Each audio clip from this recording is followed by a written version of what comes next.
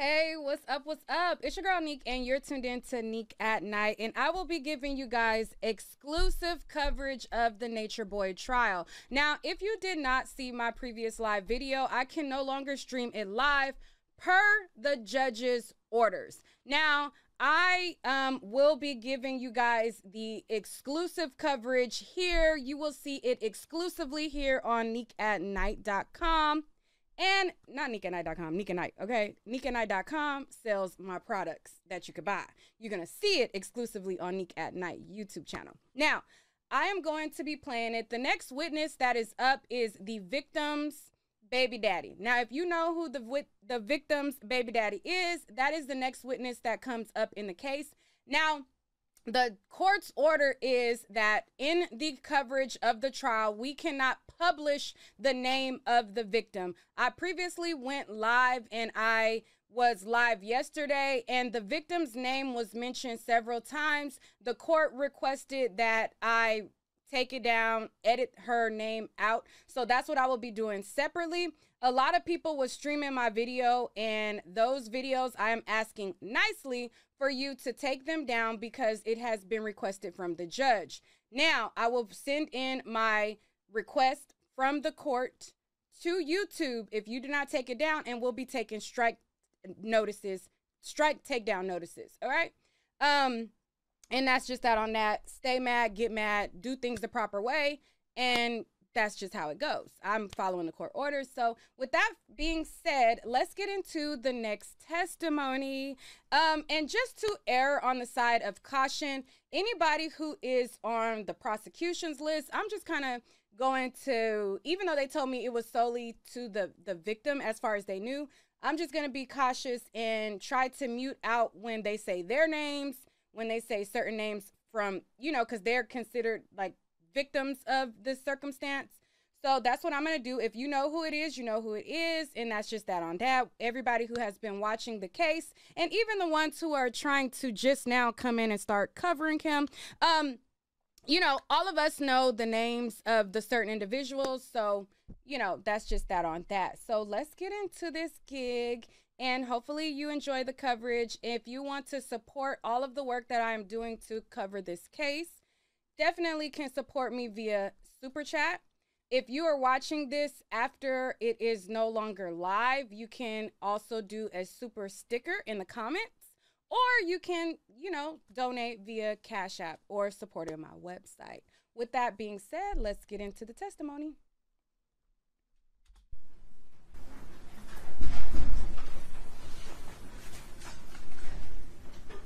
So pull your pants up here in the courtroom, please. Waist. Look at her face. You swear or affirm the testimony to the court to be the truth, the whole truth, nothing but the truth, so help you God? Yes. Lower your hand. Spell your name for the court. Geo Bishop? Very well.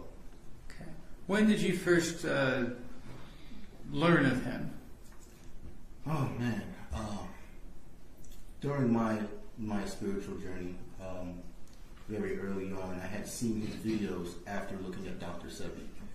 And he was talking about Dr. Sebi. And then Just lean forward a little bit so we Oh, can yeah. close to the microphone, please. My cheek. Much better. Thank you. So you said Dr. Sevi? Is that right? Dr. Sebi. Sebi. Dr. Sebi. I was getting deep into veganism and being organic, and his video popped up where he was talking about that. I trailed back into other videos and found him talking about things I talk about no one else does. Okay. And that was Mr. Bishop that was talking about those things? Yes, Okay. online. When you say a while ago, are we talking a couple years, 5 years? If you just had to estimate about how long ago you first learned of him? 5.5 years. Okay. And did that start just online? Yes. Okay. At some point, did you begin communicating with Mr. Bishop? Actually, yes. I ended up playing chess with him online while I was watching his videos. And he didn't know it was me. But after that, not much personal. No. Okay. At some point, well, I guess you said you were on this journey. What else was going on in your life at that point when you started finding the videos online? Well, I was already, it was my birthday, 23, and I remember being very irritated with the fact that the world doesn't acknowledge nature in a certain way. And I was going through certain things with my family. I haven't lived with my father since ever, but I used to spend weekends with him, things like that. No father figures around me. And I was always looking for that, always. Brothers, friends, whatever. And, I went to this isolation phase. And I was sleeping on the floor in my room. Didn't even want to use a bed. Going really deep into depression. Just from learning more and more. And the more I learned, the sadder I got. I didn't know there was another way to live. I never thought of leaving the country. Never imagined that you could live a nice life in Mexico. So seeing that was like a huge relief. When I saw his videos with him standing on the mountains, no clothes, speaking the knowledge that I taught. And I felt free. I felt like something, like the ceiling was removed and I could breathe. And I was like, I can keep living my life happily. I can do something. And is that what was appealing about the life that Mr. Bishop offered? 100%. When did you leave home to go stay with him? Well, I actually went and started my own tribe, which was a video he made where he recommended we do that. I did. Naturally. Actually didn't even plan it. I ended up going into Mexico. I'm from San Diego, California. So we just crossed right through the border into Mexico, meeting a couple friends. And we were just going to do our own thing. Happy, super happy. Somebody ended up calling him while we were in the car. And he ended up asking what we have to offer. He ended up asking that my friends, they offered money and different things. I'm like, I got my music, I got my computer, I can make everyone an album. And he's like, we want him. That's what we need. Yeah, you're for sure, you can come. And I was like, that's the commander-in-chief of the Earth plane. I would love to go. I would be honored. Where were they located at this point? They were actually in Palenque, Mexico. I have no idea though. I thought they were in Belize, or I didn't know. Okay. And so did you at that point travel to Palenque? Yes. So I went from Tijuana, and once we spoke with him, he had us go to various locations, and then we finally went to Palenque, and then he sent people to pick me and my friend Jacob up. Okay. And where were they living or staying at this point? There was a really nice, I think, couple acre property in Palenque, Mexico, top of the mountain. Was it like a house? Were they in tents? Like, what was the living situation? It was a decent sized house with a lot of acres of land. I think 5. I could be wrong, but it was a lot of acres of land, mango trees, fruit trees. We set up tents wherever. And when you arrived, did you have personal belongings like passport, currency, things of that nature with you? Yes. What happened to those items? I was going to leave them behind. I brought them with me, and I just stored them in my backpack in the attic. And after a couple months, it actually was all ruined from mold and things. But okay. And the name? Did you go by a different name in the group? It was the same.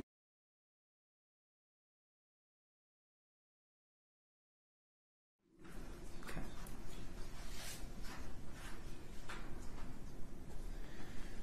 When you first met up with the group, how would you describe your relationship with Mr. Bishop?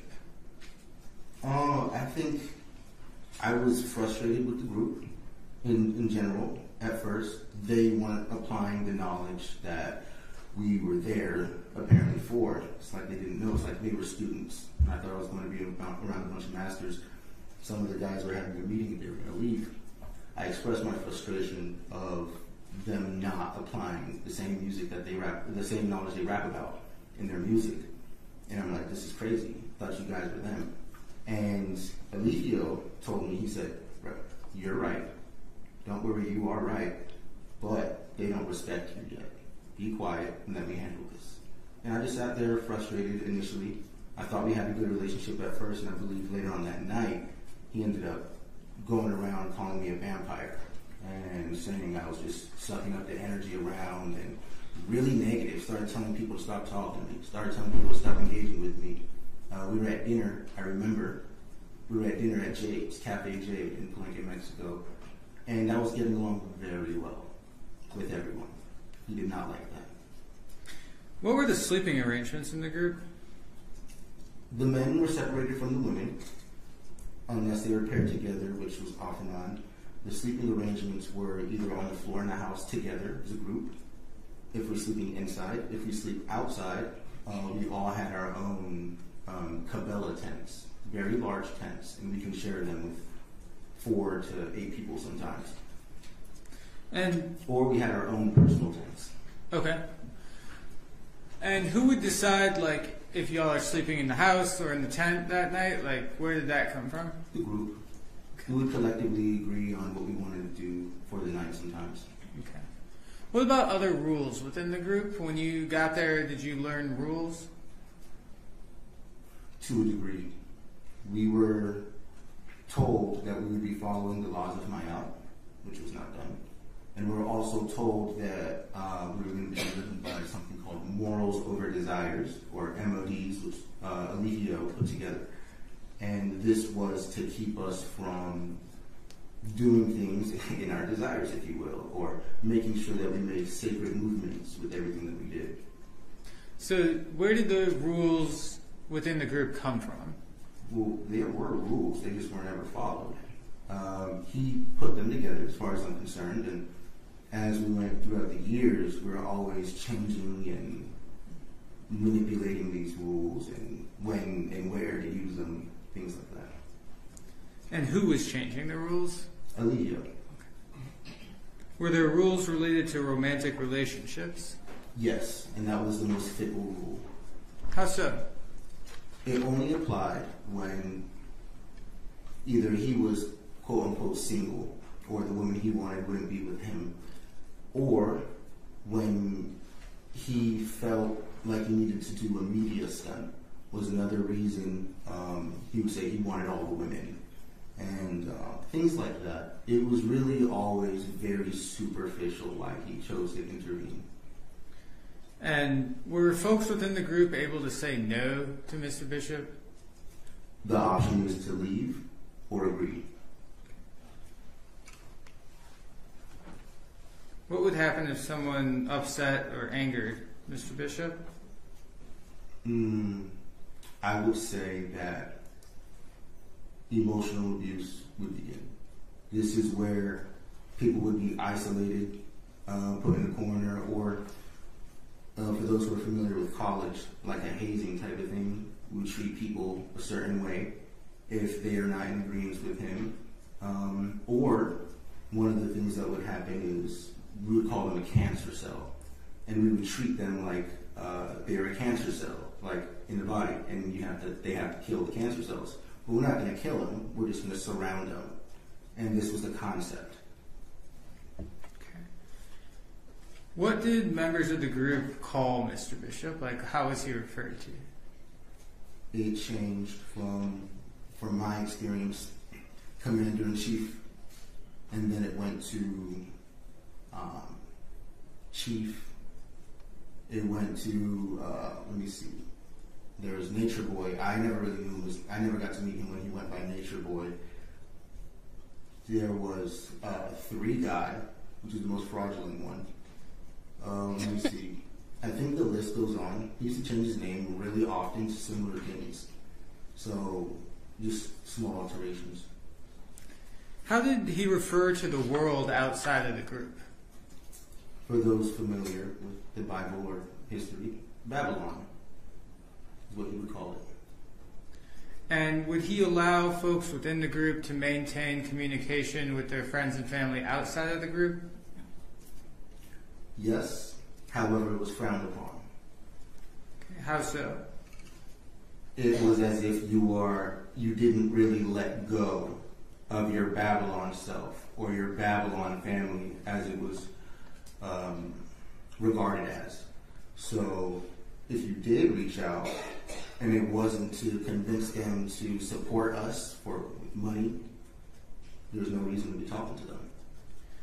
When people left the group, how did Mr. Bishop respond? He didn't care. I mean, initially, when they try to leave, it's hell on wheels. Once they finally get to leave, he does not care.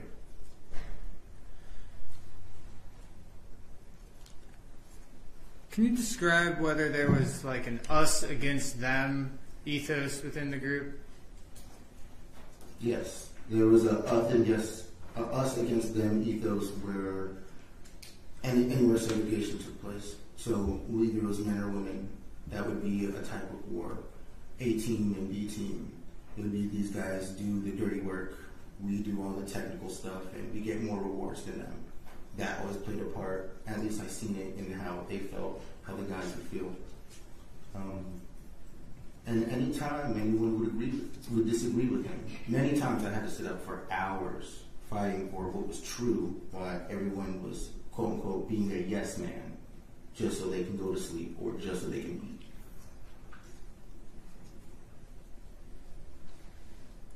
Did you ever So far, good observe testimony. violence be used within the group? Often, very often. What was that violence used to accomplish? Dominance. By whom? Alivio. Even if it was done from other people, it was usually under an order. Very militant, so things would be done under orders. Good job, Stolar. Did the group maintain a robust online presence while you were there? Oh, yes. And were there, was anything posted on any of the defendant's social media without his causing that to happen? No.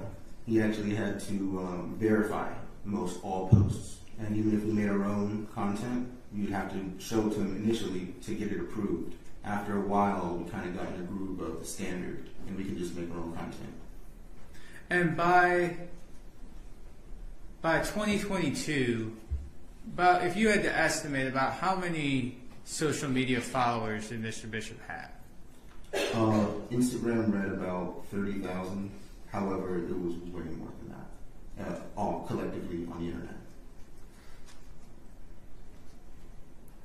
And during your time in the group, did you participate in social media videos? Often, yes. Did those, during the course of those videos, were you saying positive things about Mr. Bishop and the group? Always, yeah. Did your comments in those videos accurately reflect the reality of what was happening? No, because we only spoke on knowledge. We didn't really speak about what went on in the home front. That would turn people away. Were you with the group on March 24th of 2022? I believe so, yes. The night you left? Yes. Okay. Do you remember what was happening that day? Yes. What was going on?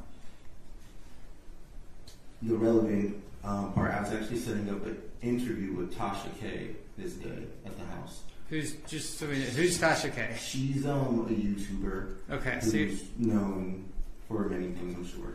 Okay, I don't know her details. But I met with her for lunch. We scheduled an interview at the house this day. Excuse me, not this. Yeah, that's when I scheduled it. And that night, I remember. Excuse me, I think I confused the dates a little bit. But I think that night, with the night, she was yet again fighting to be in a relationship with me. Usually the cause of most issues with me was she wanted to be with me over and over all the time. She's always telling it to him.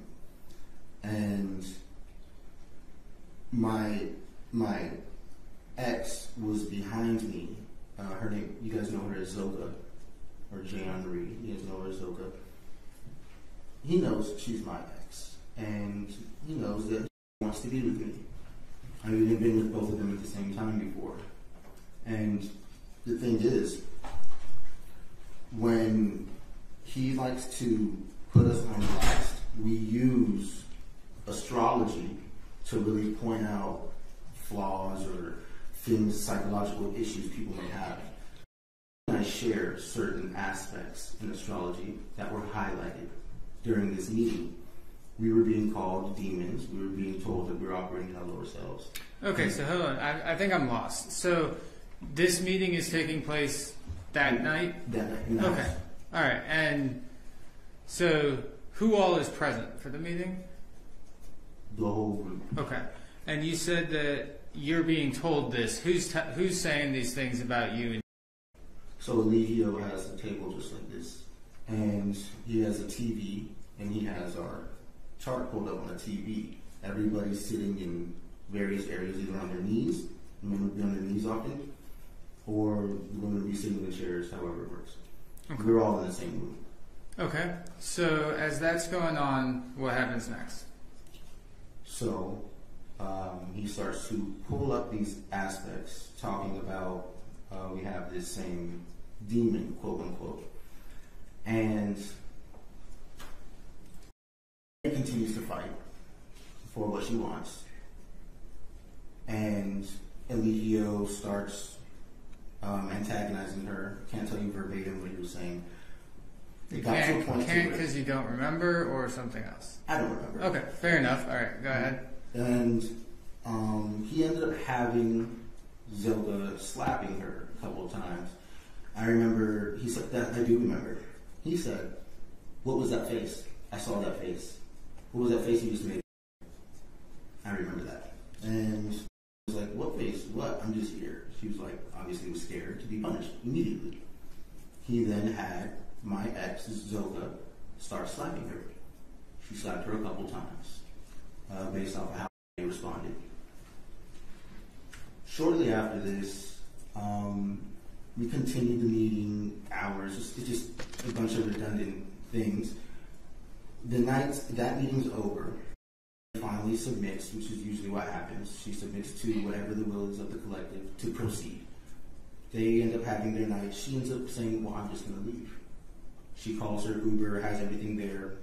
We're not stopping her. We don't really care. She's leaving, you know? And the girls call her back upstairs as she's leaving. And this is when we don't necessarily know all the details. So when, let me just so we're clear.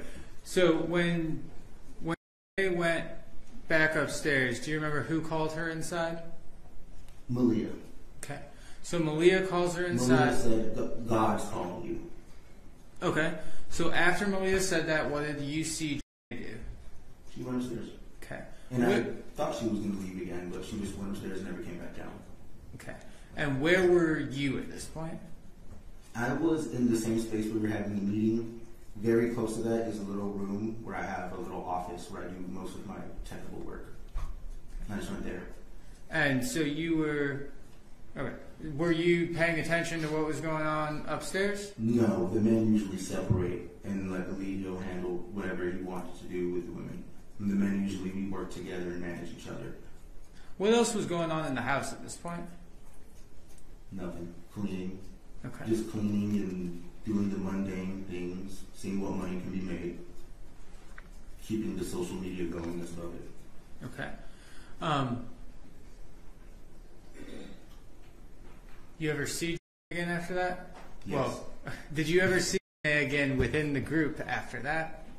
Within the group, no. Okay. That was her last time with that group. All right. How long did you remain in the group? About a week after. I remember shortly after she left, we had got a warrant. And I was showing the warrant, and it wasn't taken very serious. I remember saving it in my desk, because I knew it was serious, the warrant. And about a little bit later, the police came and arrested pretty much everybody off of for this. for speed. And so after that event, did you remain loyal to the group, or what did you do? When we initially were arrested, I just stayed there. He never came back. Okay. From being arrested, I stayed with the group, and I continued to help mitigate whatever needed to be done to sustain everyone, as that was my role. At some point, though, did you meet again? Yes. Okay. And did the two of you all engage in a relationship? When I first met with her, no. We actually stayed far apart because of the case. However, when I left, a couple men left with me. She actually supported me in the leaving, and she ended up paying for my ticket at this place called Jeju. It's a spa. It's a place where I could just go and stay 24 hours, sleep and all that. And she paid for that, and she helped me with a number of things initially when I left. Okay. When was the last time that you talked to her? That you have seen her in person? Let me see. When I went to see my daughter with her, which was, I don't recall the date, maybe about 2-3 months ago. Okay. So that's what I was trying to get at. The two of y'all have a child together, right? Yes. And that happened, did that happen after you left the group? Yes. Okay. But are y'all currently in a relationship? It's complicated. Do y'all currently reside in the same home? No. Okay. If I could have just a second, Your Honor. Okay. It's complicated.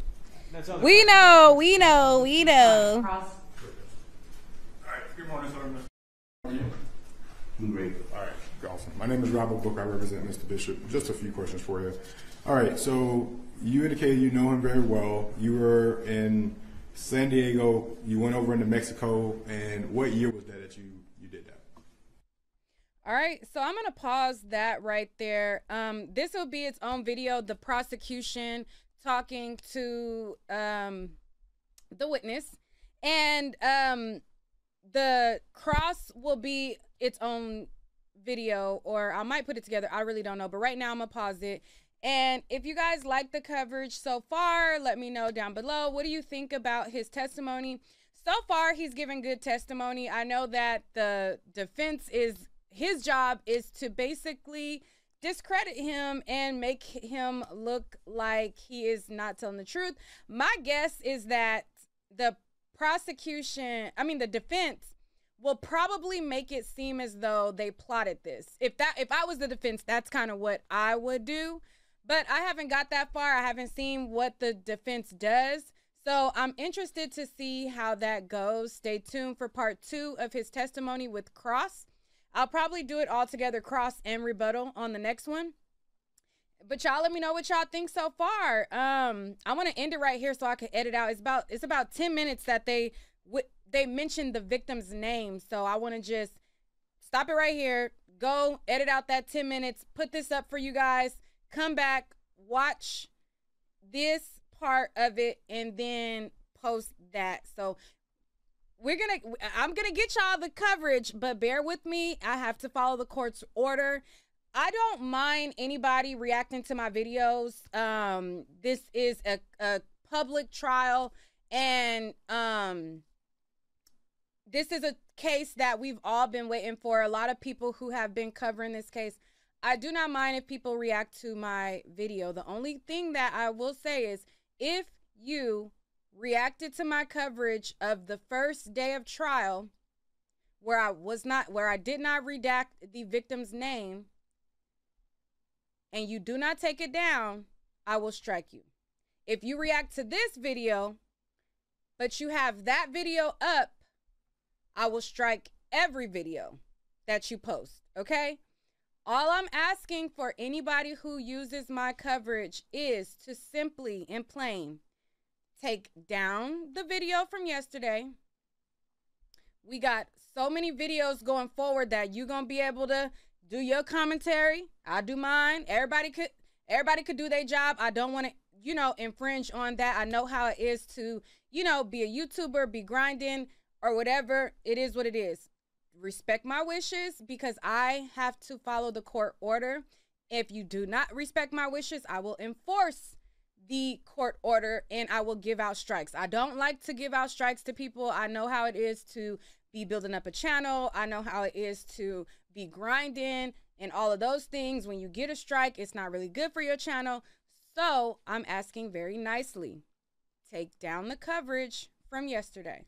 Going forward, you can react to anything that I post going forward, that because I'm going to make sure to redact those things. I'm going to make sure to put everything in accordance with the court order. And once I do that, anybody could react to it. I really don't care. Only caveat is take down yesterday's stream. If you react to all my coverage going forward and you leave up that video, I will strike that video. I will strike the next video. I will strike that.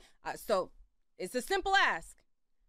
Take down the coverage from yesterday and we can proceed going forward and have it that way. If you guys want to support the work that I'm doing, y'all know y'all can always visit my website, www.neekatnight.com.